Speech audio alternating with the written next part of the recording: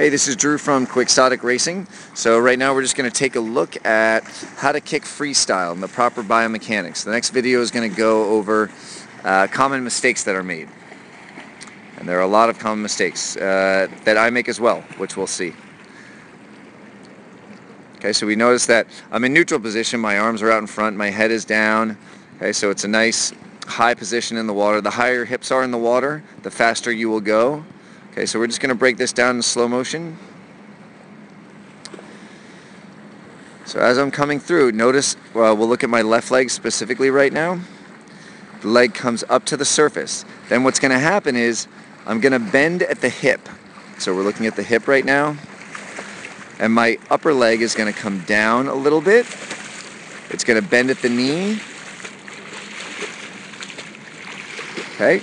So now my upper leg has come down just a little bit.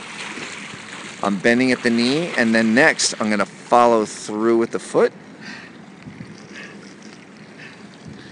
And as that foot, comes all the way down, straightens out, and right at the point where my leg is locked, my knee is locked, that's when I'm going to start lifting the whole leg up. And what I try and focus on is I try and think of the back of my knee. I'm going to try and lift the back of my knee up to the surface. Because if I just focus on bringing my foot up to the surface, the kick ends up just happening from the knee down. And you don't want that to happen. So I'm going to lift from the back of my knee up to the surface. Once it gets right next to the surface, that's when I bring the heel up out of the water. Okay, and what I'll end up doing is I'll bring my heel and some of my foot right up to the surface. I'll try not to bring the whole foot out of the water where there's space in between the foot and the water. I'll try and keep the foot connected to the water the whole time, and we can go into that in further detail later. So right now we see that leg is coming down and it's extending, and as soon as it's done extending, I start lifting the whole leg back up.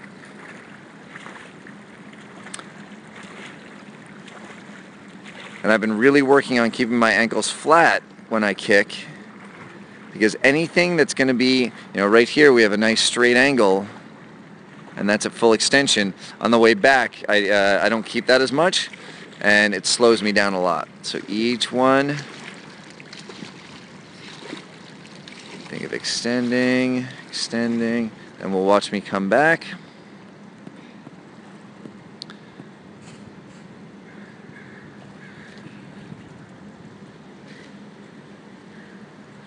So there's a good example.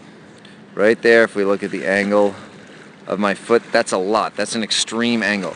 Because you got to remember, your body is going that way. And if you're going that way, that means the water is going this way. And it's going to hit your ankle, or hit my ankle, and then go down that way. That's not good. If that angle gets any more extreme, it will actually send the water back that way, and you will go backwards. So again, keep those ankles flat. Okay, so now we're going to touch into mistakes, common mistakes.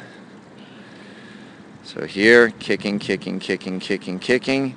And if you notice, now I'm starting to bend my ankle a lot. So if you look here, we have almost a 90-degree angle going on from the leg to the foot.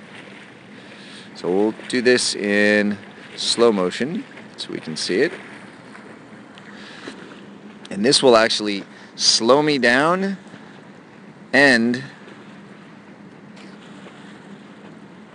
potentially, if it's bad enough, it can send you backwards.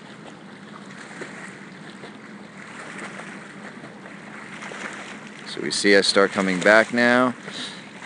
So the main reasons why this is happening, we look the angle of my leg, it's really low in the water, and then now look at the angle of my foot.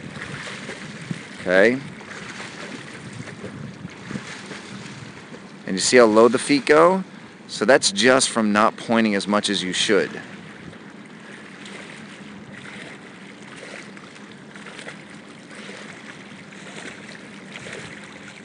So then now I'll flatten them out, move forward again, and then I'll come back doing the same thing. It's another example of a very good kick in the background. I taught her that. So here again, This is called dorsiflexion, where you're flexing at the ankle too much. You can see all those air bubbles. It's just inefficient. I'm not going anywhere. Okay, so to avoid that, flatten out the ankles. Okay, if you have any questions, feel free to email me or check out quixoticracing.com for free workouts and free training tips. Hope you enjoyed this, and visit the Quixotic Racing 777 channel for more videos.